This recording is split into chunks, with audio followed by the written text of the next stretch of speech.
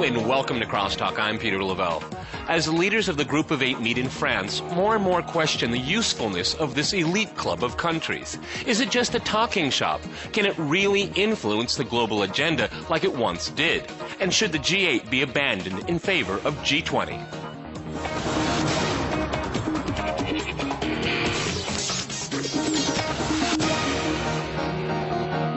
To crosstalk the Group of 8, I'm joined by Andrew Hilton in London. He is director and joint founder of the Center for the Study of Financial Innovation. In Istanbul, we cross to Paul Heinbecker. He is a former advisor to Canadian prime ministers on foreign policy and now a distinguished fellow at the Center for International Governance Innovation. And in Toronto, we have Jeff Rubin. He is a former chief economist for a North American investment bank, journalist, and author. All right, folks, gentlemen, this is Crosstalk, and you can jump in anytime you want, and I very much encourage it. I'd like to go to Andrew first in London.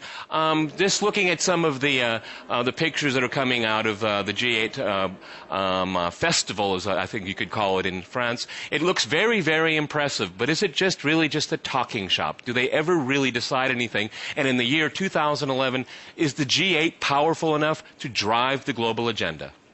A lot of questions. It's really a day at the seaside, or a couple of days at the seaside. I think if it is only a talking shop, talking shops are quite important. It's important that these guys should get together and talk informally amongst themselves. After all, that's how this group actually originated in the first place 20 years ago.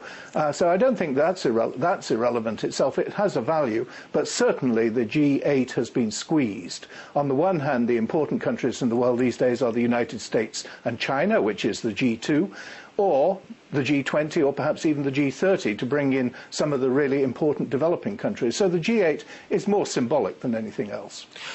Paul, do you agree with that? Is it more symbolic than anything else in Istanbul? Because if it's just symbolic, then why waste all the money, okay? Because I work in media, everybody has to go to the G8, and another story happens in the world, and we get squeezed because we don't have the resources to cover real important stories. Go ahead. Well, the media is part of the problem, of course. You have built up the G8 into some kind of enormous event, and it's full of photo ops. I'm not saying that politicians aren't also complicit in that, but it had got to the point where it couldn't deliver on what it was promising because it was promising too much. That was one of the problems, and the other problem is the world had changed. And of course, you have China and India and Brazil and Indonesia, Turkey, Korea. These countries now matter a lot, and the G8 just didn't have them at the table. So the G8 really has two reasons for being now, I think, or perhaps three. One is it gives the European leaders and the Canadian leader, but especially the European leaders, privileged access to the U.S. president for a day and a half that they wouldn't otherwise have. They don't get that as much at the G20. It also is an organization where you can still rally the Western willingness to do things, to stump up the money for places like Libya or Egypt. And the last thing is it's a place where these guys can get together and talk to their peers in a more relaxed manner than they can at the G20. There's more at stake in the G20. So the G8 is less of a challenge for them. It's interesting. Jeff, if I can go to you in Toronto, how do you come out on this? Just a talking shop? And if it is a talking shop, well, as Andrew pointed out, an important talking shop. It may be a talking shop, but I think for anything more than that, it's increasingly dysfunctional and irrelevant. I think organizations like the G8 or the G20 probably had their zenith of influence after the last recession, where, of course, we saw massive coordinated fiscal policy. But none of those governments have the financial wherewithal to ever do that again. And moreover, many of those governments, like Europe, China, and the U.S., are moving in very disparate and contradictory ways. So I don't think that we're going to see anything substantive out of it. But I think, as your line of questioning indicates, expectations of these kind of events have fallen dramatically in the last couple of years. Andrew, if I can go to you, I mean, in researching this program, it's often called a rich man's club that does not keep its promises. Do you think that's a fair assessment? Well, I think that's true on both counts, yes. I think it's very interesting just how low expectations are for this particular meeting. One would have thought that given the problems that the European economies face, given the problems, the economic problems which the global economy faces, economics would have played a bigger part. But instead, it's very much focused on political issues, supporting the Arab Spring. The Japanese are talking about, making a pitch for a trade agreement, I agree, but the focus is primarily political, leaving the bigger economic issues, I think, to bilateral negotiations between the United States and Germany, representing the European Union on the one hand, and the G20 with a much, much broader agenda later in the year. I just think that I cannot remember a G7 or G8 meeting with expectations this low. What do you, so one of the issues is, if I may interject, it's on purpose. They're doing this on purpose. They've said that the G20 is their preferred institution for coordinating international economic policies. And they have tried, therefore, to limit the G8 to political security kinds of issues. So that's why you find them talking about that. I do agree, though, that the first person who thought the G8 may not be necessary anymore was Sarkozy himself, the host for this meeting, who was expressing doubts last summer whether what the value was. But and on the other hand, the French have added so many things to the agenda, from the internet to the Arab Spring to climate change, commodities, and so on, that they're ending up with a very large a very large number of dishes on the table, none of which are going to be properly cooked, probably. Jeff, it's interesting. I mean, from what we've heard already in this discussion here, it's really agenda light. It has to be agenda light because no one is going to make any really big decisions, especially financial, economic, without speaking to the Chinese first, because they count, and they count a lot now. Well, it may be agenda light, but the economy is certainly not agenda light. I think whether you're talking about China or Europe or the U.S., the recovery is facing probably its greatest sets of challenges that it has at this point. I mean, we're already seeing oil prices at $115 a barrel. We're already seeing food prices above last cycle's peak. We're seeing inflationary fallout from that and rising interest rates. So there's no lack of issues to talk about as far as the economy's agenda is concerned, even though if that's not going to make the agenda of this week's meetings. Jeff, you bring a very Andrew, if I can go to you, that I think it's very interesting is that the G8 is meeting to solve the world's problems, and we'll talk about that if that's just out of self-interest. But it doesn't, and it's been brought up here. They're not dealing with their own real problems, and when we look at getting out of this deep recession, not all these members are on the same page, and not by any stretch of the imagination. I think that means that there's going to be some very important discussions taking place in the margins, which aren't going really to be reflected in the formal agenda or in the communique afterwards. I would imagine that, look, there's going to be tremendous discussion amongst the Europeans and between the Europeans and the Americans on the sovereign debt crisis in Europe. There are going to be discussions on the managing director of the IMF. That probably will be settled over the next couple of days effectively. These are important issues which are not really appearing on the agenda, but they'll certainly be dominating the margins of the meetings, and that probably is where journalists and other people will look for the most important outcome of the meeting. I doubt very much if they're really going to commit large sums of money to support the Arab countries of the Middle East and North Africa. I'd like to think that they would, but I think there are quite serious differences of opinion there, and trying to commit billions of dollars to support Tunisia or wherever it is, I think is probably a step too far at this stage. Paul, if I can go to you, and I'm not going to ask anyone here to be a Middle East expert here, but I think it's quite interesting, this pitch of aid for Tunisia and Egypt. And, a lot of people that are critical of Western involvement in North Africa would say, the money might come, but there's going to be all these strings attached, and it's going to be the West involving itself in this very complicated and long-term transformation. I mean, is that it shows, is the West trying to flex its muscle, saying we're going to stay engaged in this region? And they may think it's for good reasons, but a lot of people in the region don't see it that way. Well, there's a degree of cynicism in what you're saying there, and I don't think that I share it.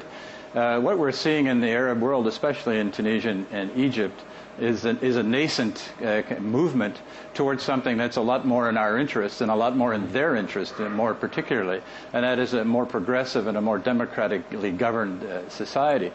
We just don't have the smarts to be able to direct that kind of thing.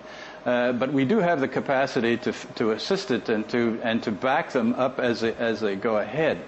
It may be that we're in financial difficulties, but we're not going to be in financial difficulties forever.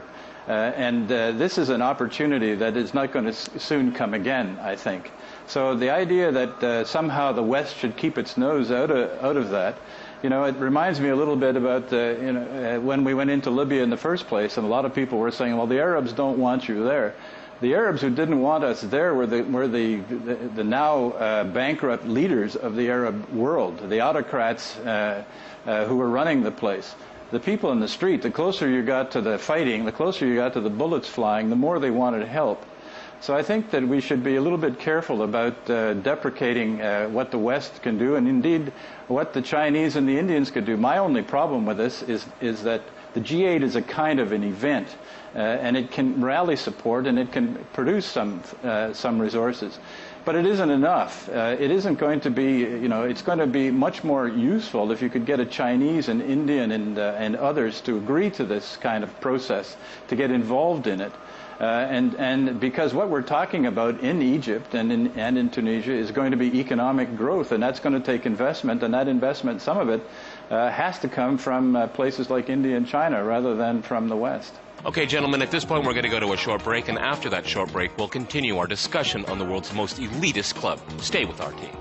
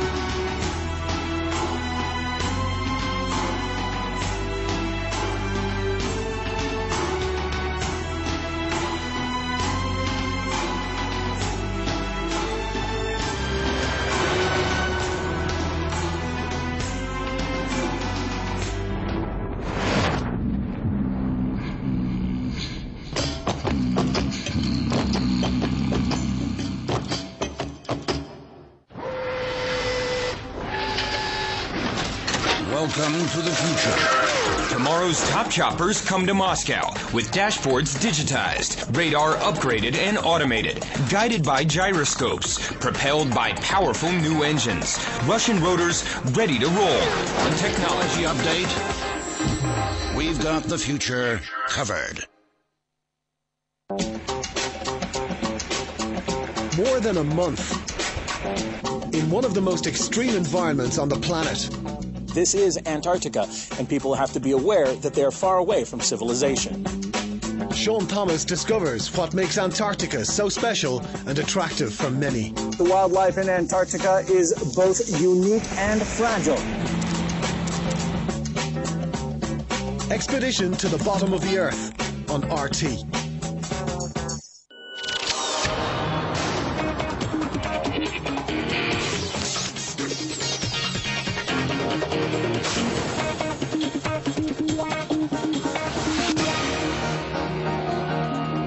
Welcome back to Crosstalk. I'm Peter Lavelle. To remind you, we're discussing the relative value of G8.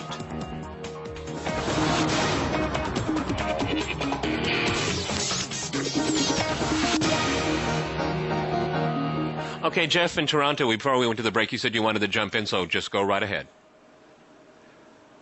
Right. Well, let's not also forget what has driven our involvement in the region, and that is that when you produce 30% of world oil supply, you tend to catch a lot of attention from the largest world oil consumers. And I think some of the skepticism around what's happening in Libya is, why are we intervening in Libya, a country that produces 1.6 million barrels a day, and not intervening in other places like Yemen and Bahrain that doesn't have that kind of oil supply?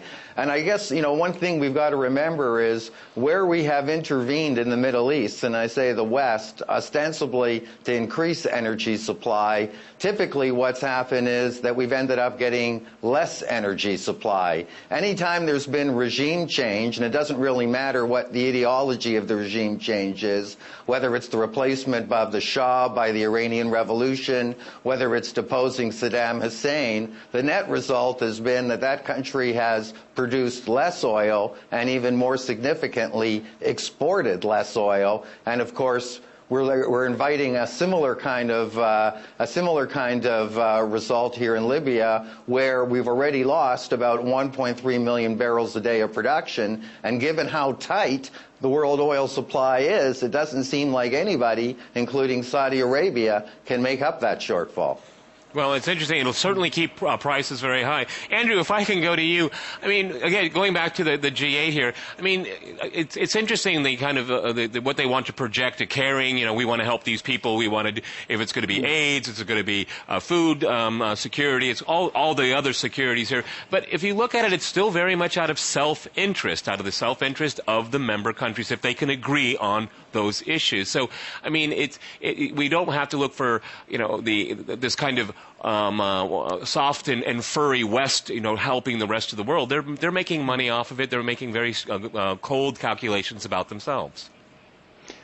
I think that's right. When it comes to the Middle East, I disagree quite strongly with what I think Paul was saying, that we went into Libya and we were cheered in the streets. We went into Libya and we were cheered by about 30% of the population in the streets. About 30% is indifferent and 30% supports Gaddafi. We've learned quite a lot that this is a tribal society, and I think Obama was absolutely right to be skeptical about the British and French pressure to intervene. We are slowly learning, when it comes to North Africa and the Middle East, that intervention is very dangerous, very difficult. Words are cheap, but it's very difficult to see how intervention, military intervention in particular, produces a happy outcome. I do think, however, that one thing will come out of the G8 summit, and that is that the EBRD, the European Bank for Reconstruction and Development, will be given a mandate to expand its lending into the North African region. I think there's a sort of consensus on that. It'll give the EBRD something to do. It's expensively paid bureaucrats in London will finally have a job. And I think that's not a bad thing. Okay. What do you think about that, Paul? I think that's an interesting comment. Well, I think it's good that the EBRD is getting involved. Maybe it's for the reasons Andrew says, but I think it's also good for, you know, it is a positive outcome. We're looking for positive outcomes, and what we seem to be talking about all the time is negativism and cynicism. You know, the idea of intervening, obviously, the intervening in the overthrow of Mossadegh, the Iranian president, and democratically elected president in 1953, brought us 20 years of stability, and it's brought us the mullahs running Iran ever since. And that's not a good thing. Overthrowing Saddam Hussein was obviously not a good thing in a lot of different ways, including the supply of oil. But this is a different kind of intervention, if I may say so. You know, Gaddafi's guys were in the suburbs of Benghazi. He was talking about rivers of blood. He was talking about going door to door and showing no mercy. So, you know, that isn't, and if you look at it from a Canadian perspective, you know, obviously the quantity of oil makes a difference on the price, but we're also selling oil, so that isn't such a big problem for us. But it's costing us a substantial amount of money to participate in the military activity, and we're not doing it for our particular economic interests. We're doing it specifically because there were a lot of people who were about to be slaughtered if there wasn't an intervention. All right, gentlemen, I want to go back to G8. Okay, I still can't understand what humanitarian bombing really means. But if I could go to Jeff, okay, let's switch gears, guys. Humanitarian bombing means stopping Gaddafi's people from killing people. That's all right. Okay, we're not doing a program on Libya. We're doing it on G8. So if I can go to Jeff, okay, why don't we just scrap the G8 and just go G20, because that's where you have the other major players there. And that's when you can start making global policy that it could be a win-win for everybody, because G8's all about the West and two peripheral countries on it from the West, Russia and Japan, okay? And why can't the format be G20 where you can actually get things done? I know it's a bigger number, but maybe more efficient for global problems. Well, it's a better proxy of the global economy because the locomotives of global economic growth are no longer the United States or Western Europe or Japan. They're China and India. However, I don't think by adding another zero that you're going to get any more harmony or accord. I think, in fact, when you look at China and the United States, this is increasingly looking like a zero-sum world. It certainly is when it comes to resource consumption. And I'm not sure that you're going to be able to get any basic agreement on fundamental economic direction. And I guess the biggest issue at the G20 or the G8 is how much longer is the People's Bank of China going to be willing to finance an over $1 trillion budget deficit? Because if they step away from the Treasury auction, we just won't be talking about a sovereign debt crisis in terms of the so-called pigs, but we'll be talking about certainly a whole new issue of risk in the U.S. Treasury market, and that's probably going to remain the one fundamental issue: is how much longer does communism's last stand want to finance capitalism's fallen angel? Because that's really what's happening right now with the People's Bank of China funding this huge U.S. deficit. What do you think about that, Andrew? I mean, it's interesting. We can go two different options: G2, just the two main countries, and get rid of everyone else, or go G20. But G8, this isn't sustainable. It's turning into just a club, and a club that really is just a photo op. Well, I think that's true, and that's the point I was making at the beginning. I think it is important in some sense to, as it were, sort of feel the heft of somebody's handshake, but that's about all that the G8 is good for. But you don't actually have to go to a G2. You have to pick up the telephone. I mean, in some sense, the idea that you have these big, grand international summits is primitive. There is perfectly good, as we're demonstrating today, video links. People can handle bilateral issues bilaterally without putting them into a multilateral forum and without really involving the press and creating all these expectations that the world will change as a result. You can have bilateral discussions between Beijing and Washington without involving anybody else, without creating panic in the markets, and one hopes that those discussions are actually going on. As for the G20, yes, the G20 is it's a good shopping opportunity for the spouses of the leaders of the countries involved. Whether it actually very much gets done, precisely because there are 20 people there, in fact more than that, because there are all sorts of international institutions involved, 26 or 27, all of whom feel the need to grandstand. So very little comes out of those meetings as well. Again, really they're an opportunity for photos and for handshakes, and and as I say, for shopping expeditions, and not much else. I disagree rather. Go ahead, Paul. Jump in. Go ahead. Go ahead. Profoundly with that. G2 would not work for the same reasons that the G8 doesn't work, and that is not enough of the major economies would be around the table. If you don't have the Indians there, if you don't have the Europeans there, you're leaving out a very large amount of the sort of international commerce. So I think that the reason that they went up rather than down was because they thought it would work. The second thing is to bear in mind is that the G20 shouldn't be seen, as you guys are now presenting it in the media, as something like a G8 heavy. The G20 is really a process. A lot of these things have set and train activities that are going to take a long time to develop. You're not going to get a result at every communique is not going to be, sui generis, a success in itself. These things take time, and they take a lot of time. Finally, the idea that leaders don't need to get together. If leaders don't know each other, and this is my own experience at least, they don't learn to trust each other very much. They don't learn to understand what each other's issues are, and they begin. And it's very easy to demonize people you don't know. But when you have them in the room and you're talking to them, you can't help but listen. And at a certain stage, you can either decide that they don't know anything and they really are crazy, or actually that they have a point. And that's the way the international system works. It actually works more by face-to-face contact than it does by social media. Jeff in Toronto. I think there's one thing that you said. Andrew, go ahead, jump in, go ahead, and then we'll go to Jeff. Can I just say, there's one thing.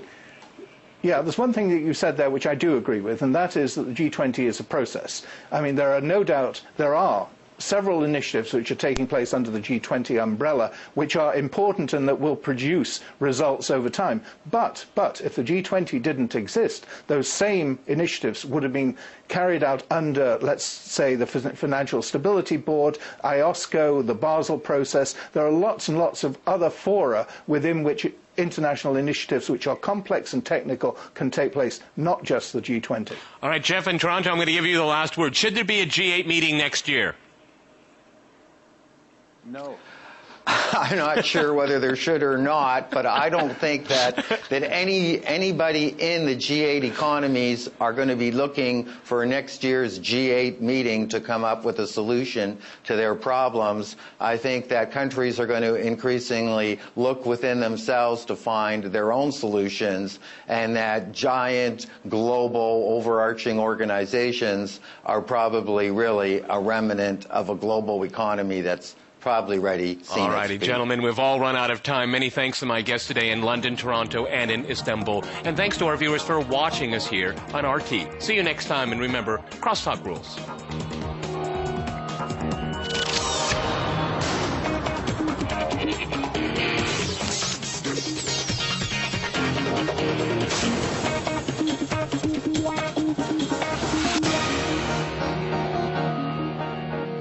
Really decide anything. And in the year 2011, is the G8 powerful enough to drive the global agenda?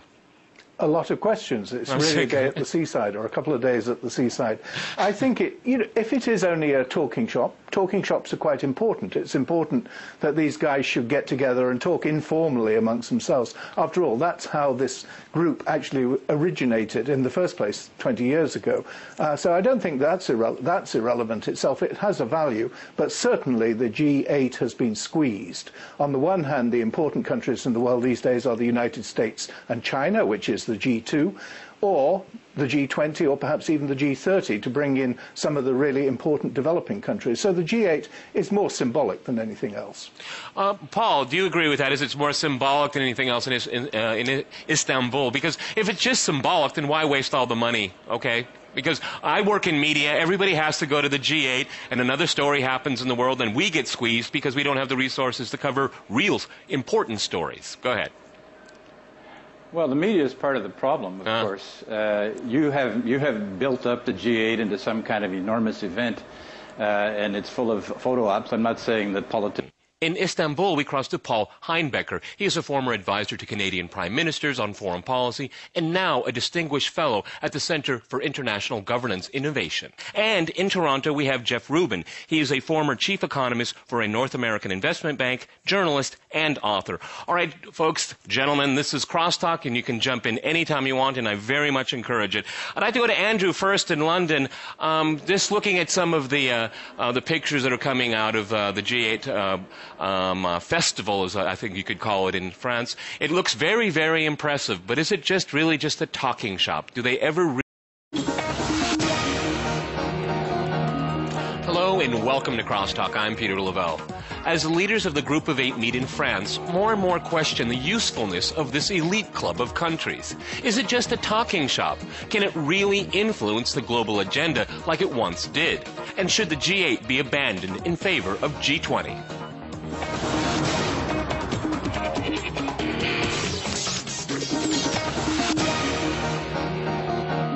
To Crosstalk the Group of 8, I'm joined by Andrew Hilton in London. He is director and joint founder of the Center for the Study of Financial Innovation. Politicians aren't also complicit in that, but it had got to the point where it couldn't deliver on what it was promising because it was promising too much.